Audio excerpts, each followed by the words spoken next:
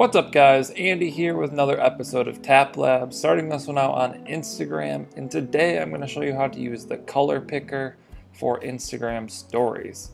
So first what we want to do is just take a photo, and then all you want to do is tap on the brush tool on the top right.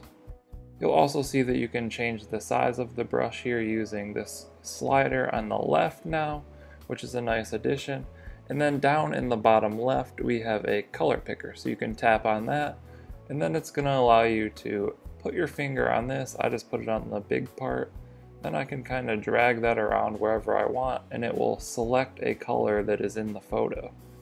So I could pick this shirt color right here, and then I could use that exact color pulled from the photo to draw something or write something.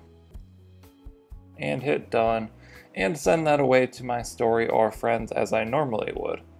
So I'm going to close this out, discard, and I'm going to take another photo, and then I'm going to show you that you can also do this with text. So you can tap the text tool, type out whatever you want there, hit done. Then I can tap on that, and I can tap on the color picker in the bottom left, and then I can drag this little circle thing around and select whatever color I want there for my text. So it's going to pull that from something in the photo. I can hit done.